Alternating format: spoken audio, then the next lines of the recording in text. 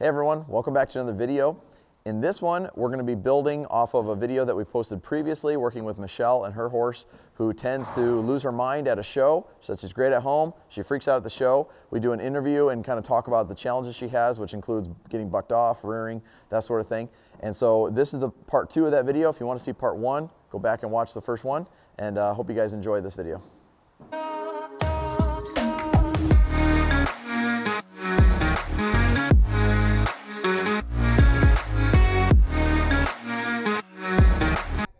Honestly, out of everything I've said and done this whole thing, probably what we're going to do riding and the whinnying and getting after her when she whinnies is probably going to be the most meaningful things that you guys can change. Because when she whinnies, why is she whinnying? We know she's bothered. We know it's a right-brained thought. Well, I know that to be true. But what is who is she talking to? Anybody. The other horses. She's not talking to us. And that's what you said when you came in here, is you said the number one problem is when she's not with her buddy, she's stressed out and she's worried about all her buddies. You're her buddy. The leader is here. And not only you're the best buddy because you're the leader. So we're going to use the buddy system 100%, but it's the rider to her, the handler on the ground to her, not them. I'm right here like, hey, this is a... I just want to let you guys know that we do monthly giveaways on my Patreon page. If you're looking for a horsemanship guide, horsemanship is a journey, not a destination. I would like to be your horsemanship guide. All you need to do to have that is to follow my Patreon page. It's $10 a month. You can ask questions. You can get video coaching. We do weekly videos. It's a really great value. So I hope to see you guys on there. I'll leave a link in the description below. Let's get back to the video. The deal here, you know, it's like if you go and you have coffee with a friend and they're sitting there watching TV or looking on their phone and they're not talking. It's like, hey, talk to me. I'm right here, right? Well, that's what she's doing. When she whinnies, she's going on TikTok, goofing around. She's not paying attention to you. So you got to call her out on that. Okay? I say TikTok. That's funny to say. The reality is she's actually thinking about survival at that moment. When she whinnies out, she's going to an instinctual response to where's the herd, where do I need to leave to get to the herd. So that's why we're not waiting for her to leave. We're not waiting for her to rear. We're calling her out at the moment of the sin of worrying about the other horses, that going right brain there. It's actually kind of nice because it's a very obvious thing. Yeah, she's very honest. Yeah. Some of the problem horse videos that I did recently, the challenge with those horses is they were more sneaky about it. They weren't being sneaky. It's just they were more introverted. So it's kind of like the human version of somebody who's mad at you and they won't say it, but they let it build and build and build until that's it. Instead of just being, hey, I didn't like it when you said this the other day, or when you stood me up for coffee or whatever, you know.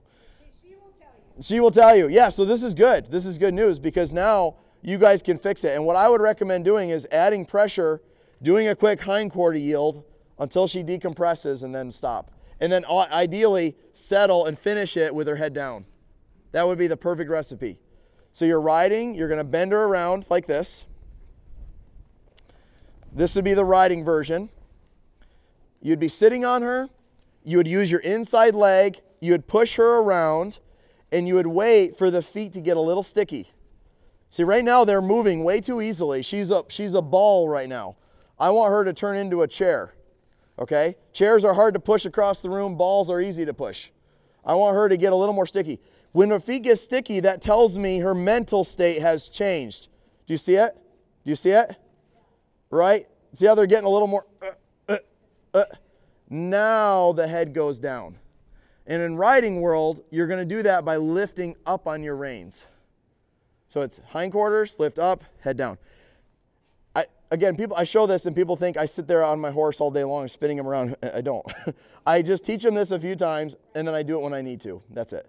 You know. So I have some horses that have maybe done this twice in their life. I have other horses that they do it twice in a ride. You know, it just depends on what you have going on there. But that's the move, okay? Hindquarter yield, hands up in the air.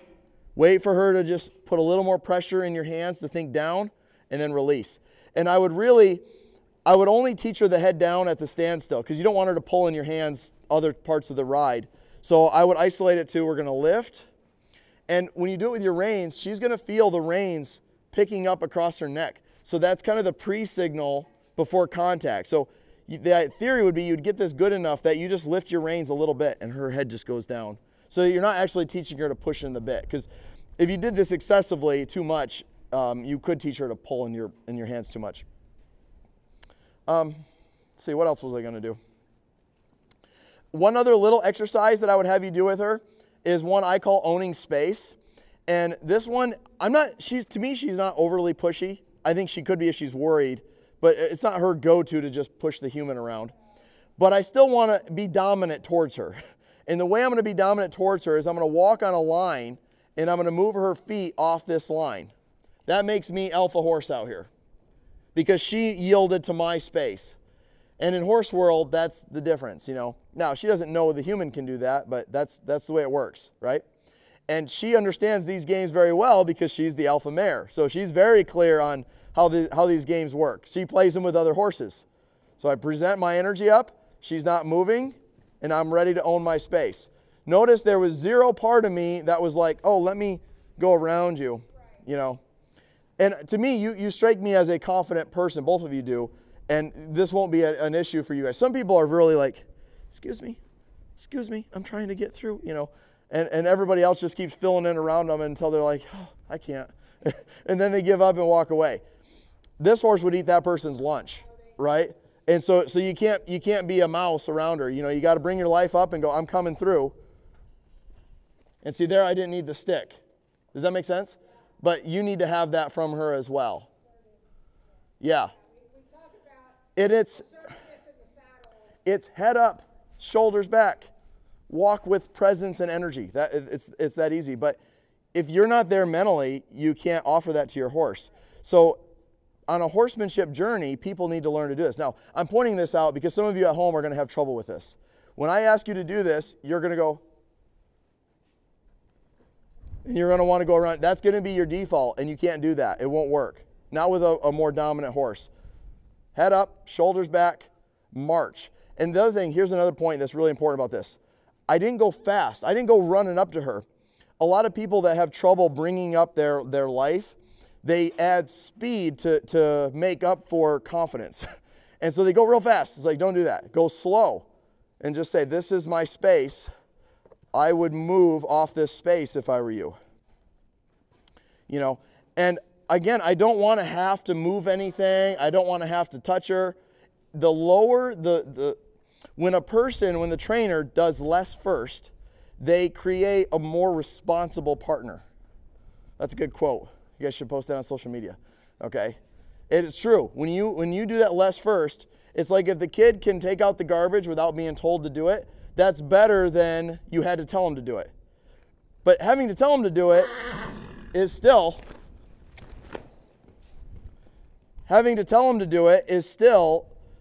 better than them saying, no, I'm not doing it, right? So there's levels of response.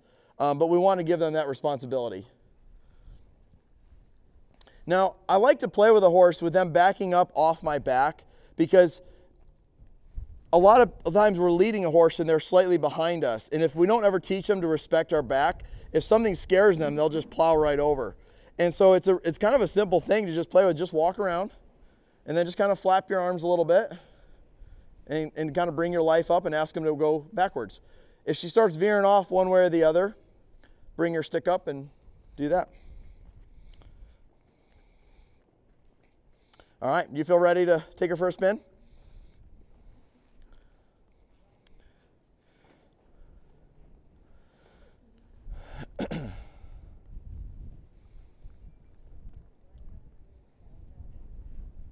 Yeah. Blaze. The cows came into the pen here, so we're going to get those out. She's not seen cows? Not that I know of. Yeah, so I don't want to. Maybe on the We don't need a trainer to be a cow horse and a jumping horse in the same day. You want the halter under the bridle? No, we can take it off. However you normally do it. Are you familiar with these rope halters? Yes. You have one? I don't. You don't? Okay. I do not. If you feel like you can get that done, okay. If you feel like you can get it done without the rope halter, that's fine. You know, there's no magical sauce to the rope halter. And she wants to be a soft horse. She doesn't want to pull or push into pressure. No. So I'm going to teach her this then on the right. So that would theoretically be the harder way. And then I'll have you teach it on the left side when you're riding her. And so again, all I'm going to do is if you were riding, you would draw this rein back here, okay? And you would pull and release on it as firm or as soft as how intense she was being, right? So in other words, if a horse whinnies a little bit, I'm going to be pretty soft. If they spook and they jump 20 feet over there, I'm going to do it a lot of bit. You know, if they buck, I'm going to... Exactly, exactly. So you're doing this, and then you're also pushing her with this leg. And you're wanting her to slow down and think about wearing it, okay? I don't want her to move. I want you to bump her with it, but I don't want her to move very quickly. I want her to get in the mental state that says, I want to stop now, like right there. She's slowing down. My pressure is still on her, and she's thinking about slowing down. Now I'm going to lift up on this rein and the other one. And I'm just waiting for her to just think about putting her head down a little bit. So the idea is that while her head is up, there was some pressure on. Is this making sense to you guys? Yeah, we do it. We don't necessarily pull up. We're more at the connection for dressage. It's a lower point, but it is just a steady pressure until... Yeah. Okay. So like long and low, getting them to stretch down. Yeah. Okay. So I want this to be a different thing. I want this to be a recovery strategy. This is, the horse is not paying attention like she just did. So see how fast her feet are moving? I don't want them to move that fast. So I'm going to stick with this until the feet get slower. There, she wanted to stop right there, so I let her. Hands up.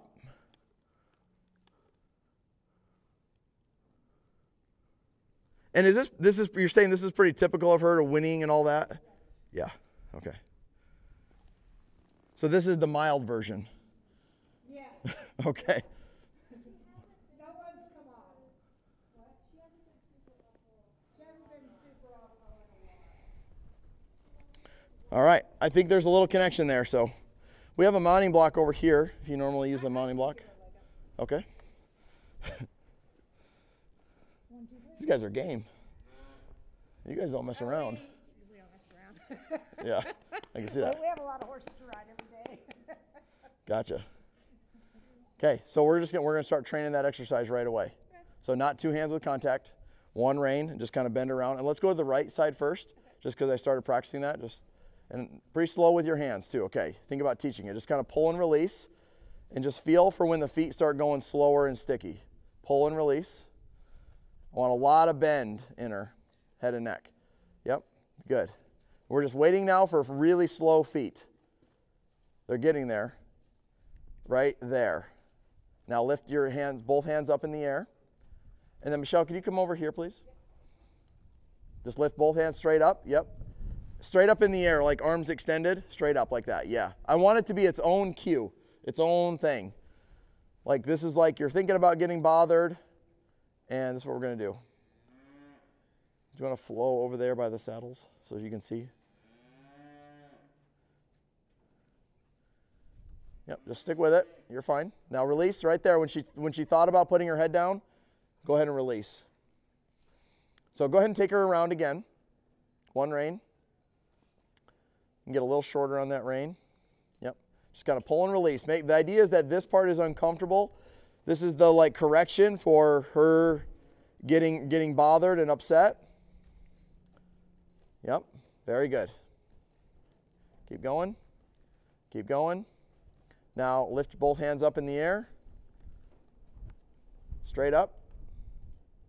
And just feel for when she thinks down. Because she's not going to just drop her head all the way down right away. She's just going to think about it like right. Oh, I don't know if that was close. Lift up a little higher. There. Now drop your hands. Drop your hands. Drop your hands all the way. Super. Now let her walk off, and then take her around the other way. And kind of go more in the middle of the arena there.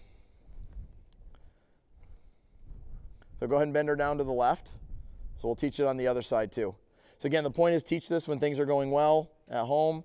And once you have it, and you want to teach it with a little bit of intensity. So go ahead and get a little firmer with her with your leg. Inside leg, yeah. More, more, more. Now both hands up in the air.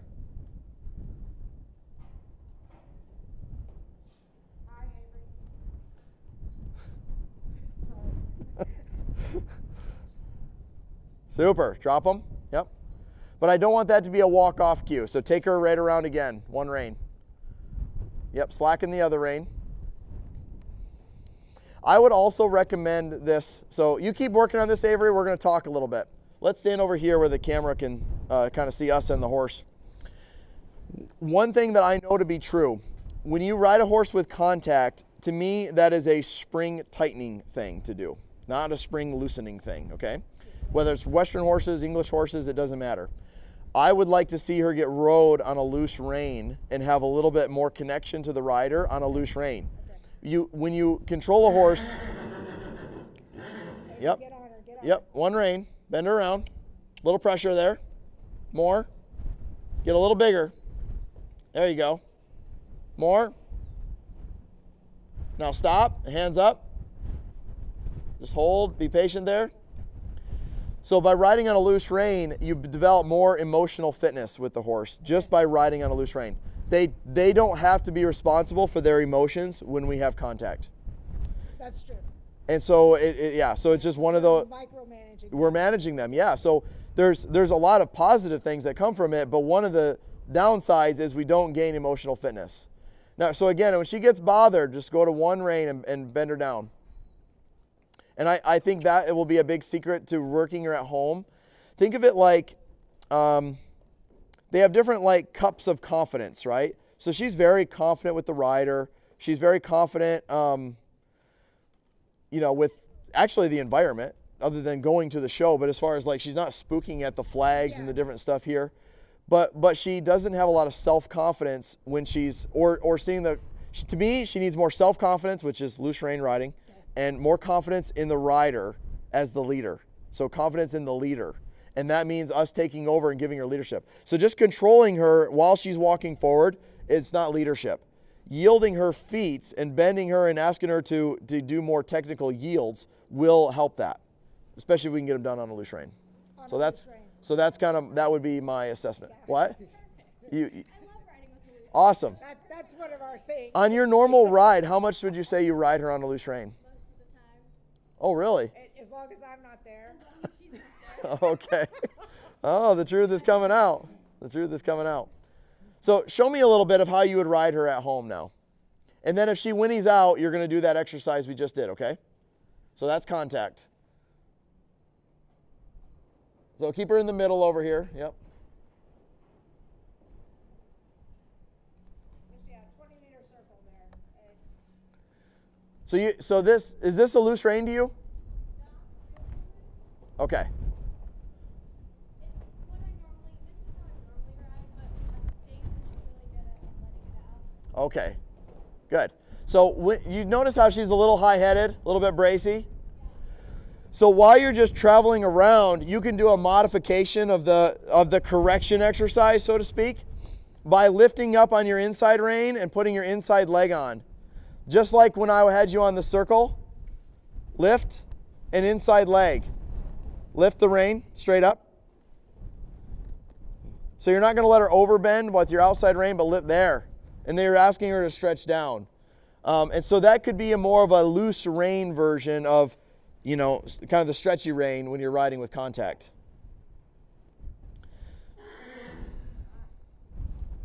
Bend, yep. Bend her around. There you go. Yep. Stronger. Stronger. And then face us. Face us. And hands up.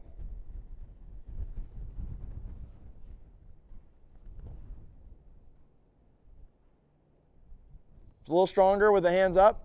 There. See, because she was kind of getting distracted and looking at other things. But with how watchy she is, looking at other things, to me, this is a horse that, she's always going to ride better with contact, but we need to develop that emotional fitness on a loose rein. So one of the exercises, another one that I would give you, so do this for me. Put her on a loose rein. And again, going back to the groundwork, I did what I call the 3-circle game, where I asked her to bend her rib cage and bend her head and neck and walk on a circle, okay? So what I would have you do is put her on a loose rein and ride on, and then every now and again, reach down and just bend her under that relaxed rein. You know, and I would bend her. So it's like, when do you bend her? To me, you bend her if she speeds up when you didn't ask. You bend her if she goes, what's that over there, when you didn't ask. I would bend her if she takes over in a direction. She starts leaning one way or the other. I would bend her into the direction she's leading towards. That was right, Avery. She was leaning towards the gate, and you bent her towards that lean. Yep. Now, when I say bend her, I want you to come down to a real small circle. Like right now, yep, bend her all the way down. And I want you to do the circle around me, okay? So right around me, lift the inside rein, inside leg, lift that rein up. There you go. Real small, so it's too big. Remember how small I had it when I had her online? Think of it like that, like you're right here. Yes, yes. So you could, and I would do this, walk, trot, canter, and just bend her down. Now, when you do this with a horse that's bracy, they're going to come off balance when you bend them down. They need to be responsible for their own balance there, right? And so this wigs out a lot of dressage riders when I say this, because they would never do that. But to me, they really should. And I actually have some YouTube videos of a dressage horse that would fall over because he had no responsibility for where he was putting his feet. And so I gave him full responsibility, but I did it in a constructive way where he just had to pay more and more attention, and I didn't have any issues with that. We were able to continue developing him. So he never fell over on me, even though I put him in some way more serious binds. In terms of, I had pulls going on, I had a loose rein, I would just bend him down from the canter, and he just went, this guy's crazy, I got to pay attention to where my feet are. You know what I mean? Because she's checking out a lot, you know. She has struggled with like her pacey walk when she's Yep, so go back to loose rein again. a little pacey at the walk, which again is her not controlling her feet the way she Correct, correct.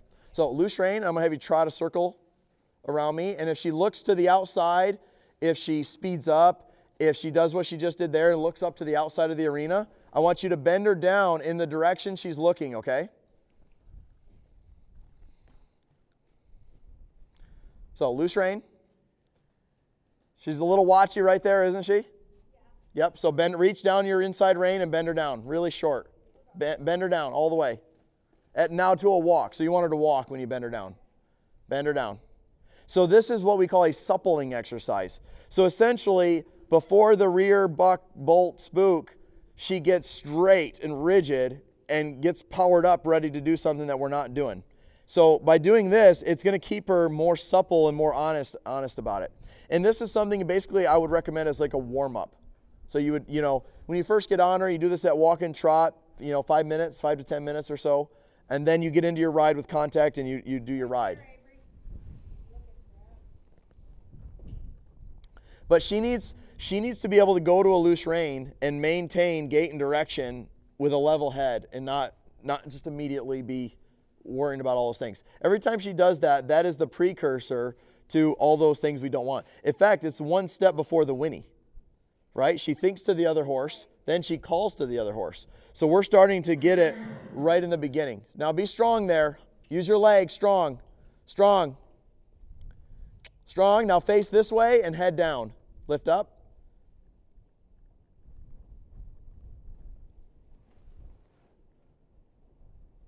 Perfect, Avery. Very good. Let her go all the way, all the way. That was great. You did that really well. But let her have her head there. That's what you want. So if you give her a loose rein, she's not pulling them out of your hands then. If you hold it a little bit and then she takes it out of your hand, then she's pulling them. So now trot to the right. But yeah, to me, she needs quite a bit of this because the horse is not super focused. And that's what leads her to thinking about everything else. I really think these are going to make a big difference.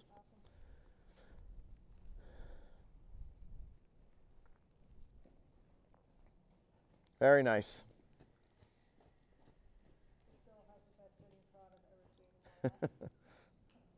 Yeah, she's pretty natural Now again, you're on a loose rein right there. She gets watchy. You bend her down, and I would have bent her to the left. I know it's counterintuitive because you were going to the right, but you're adding pressure to the direction the horse is thinking. So you're making that idea of over there a little bit uncomfortable. Versus saying, no, I want you thinking here.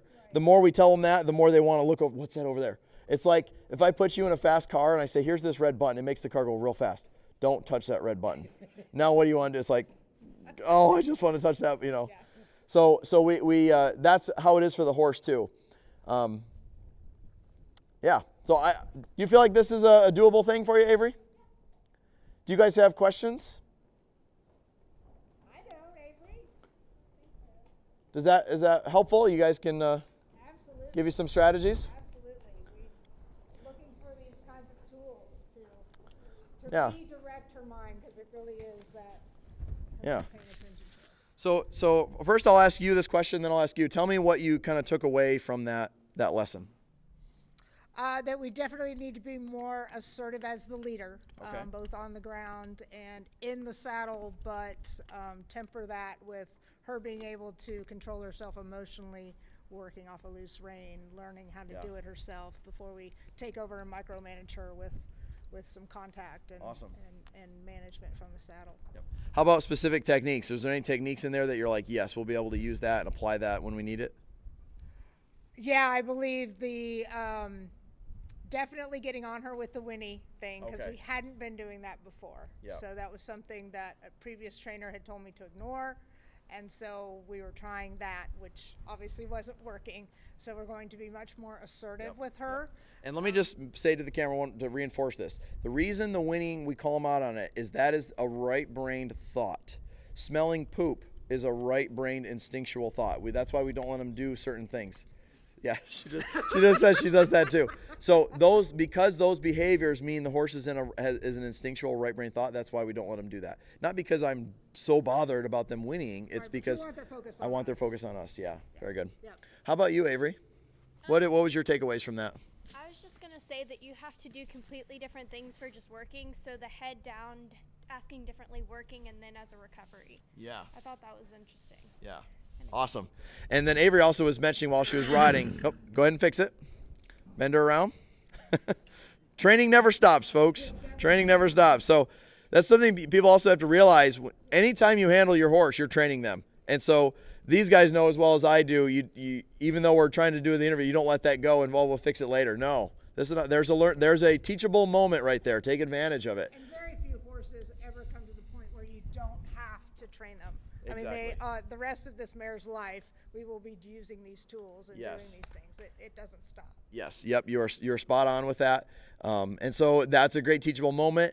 I would also say that it's important to focus on this very seriously for like the next 5 rides. The next 5 rides don't need to be about jumping or dressage. They need to be about connection to the rider, and that's it. It's not about how many moves she does, or that'll come, and that'll be even easier and better, and you'll see improvements in all areas if she gets more connected to the rider.